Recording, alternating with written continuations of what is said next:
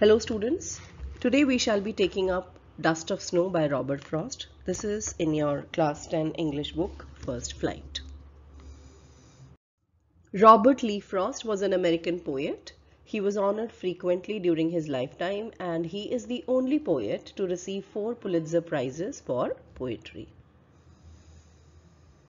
So a brief introduction to this poem, Dust of Snow, children. This poem presents a moment that seems simple, but it has a larger significance.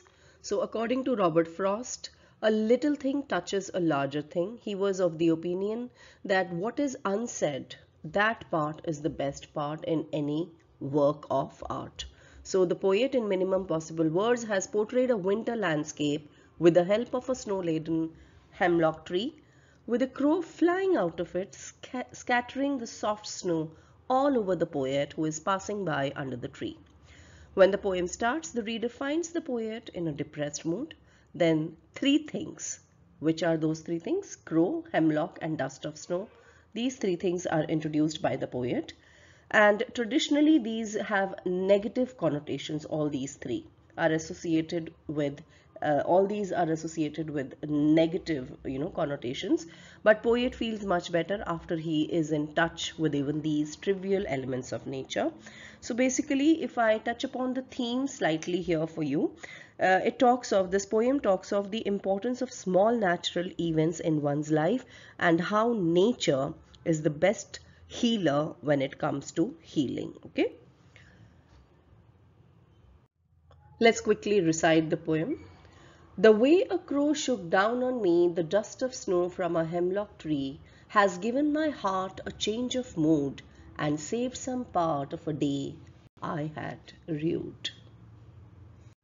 Rhyming scheme is AB, AB. This poem is an excellent example of enjambment. What is it? It is a literary device which refers to the practice of running lines from one text to the next without using any kind of punctuation marks to indicate a pause. So you can see that there are no punctuation marks in this whole poem. Stanza 1 explanation. The way a crow shook down on me the dust of snow from a hemlock tree. So the poet starts the poem by telling the reader how a crow shook down snow on him while he was standing under the hemlock tree.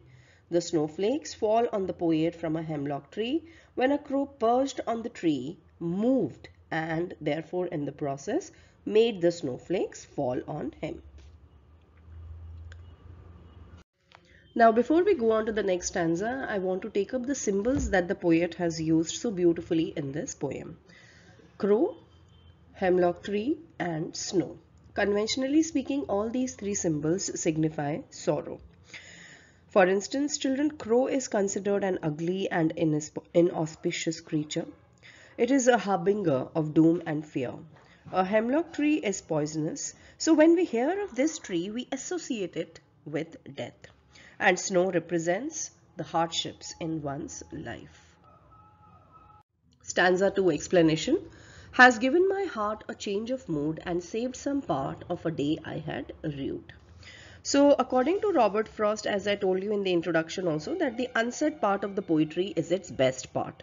So in the poem, though he does not say anything directly, it is evident that he is referring to the so-called superstitious beliefs in various societies which people blindly follow.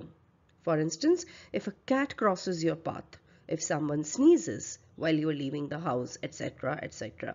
So all these are considered superstitious beliefs and ill omens, right? So in the first stanza, he's talking of all these negative symbols. In the second stanza, the poet says that because of the snow falling on him, he finds himself partially relieved. His day just got a whole better. This event allowed him to see life from a different angle. Well, it is ironic that a creator linked with negative aspects of life should become a harbinger of positive change. So the expression of a day I had rued basically means that the poet's melancholic mood had spoilt his day by making it dull, dreary and sad, but this depressed mood is uplifted when snowflakes fall on him and a crow becomes the reason for bringing this transformation or you can say upliftment in his mood. So the poet makes these negative symbols instrumental in bringing a positive change in his mood. All right. So the poetic devices that have been employed in the poem are enjambment, alliteration, symbolism, and imagery. Now let us finally conclude the poem. So the poem shows that though our mental state depends upon our surroundings, it can be changed. The poet's day had not been going well, but in the company of nature, it got a whole better because the simple act of particles of snow falling on him made him happy. This also suggests that little things do play a vital role in our lives. Nature can take away all the fear, sorrow from our lives. It is a perennial source of joy, and at no point of time we should give up, or we should, let pessimism sink into our lives. So we should always be optimistic. Thank you for watching and subscribing. I hope you understood the whole poem. Thank you so much.